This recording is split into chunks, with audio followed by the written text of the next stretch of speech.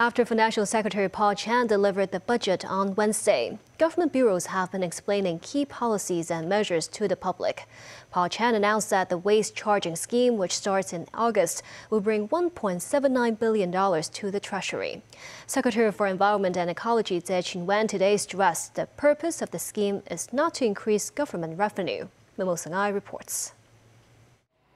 In his budget address, Financial Secretary Paul Chan said the upcoming implementation of the waste charging scheme will bring $1.79 billion to the Treasury.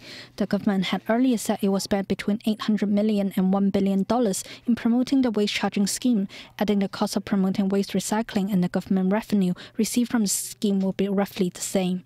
However, the latest prediction of $1.79 billion are at least 80% higher than the previous estimation.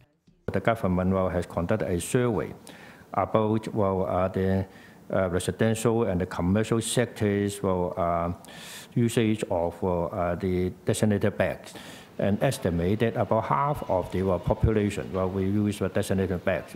That is not too optimistic nor pessimistic. And the government has pledged before that the purpose of waste charging is not to generate revenue by itself.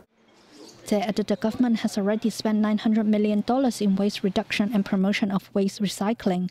As for the money that we've used in the past financial year, we have used the money on promoting recycling of plastic waste.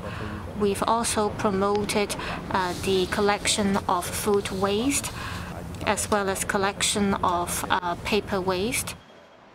On Wednesday, the government also announced the first registration tax concessions for electric cars will be extended by 2 years, but with a 40% reduction starting from April.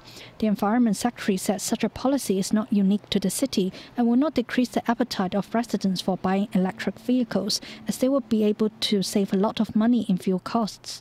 News 9, TVB News.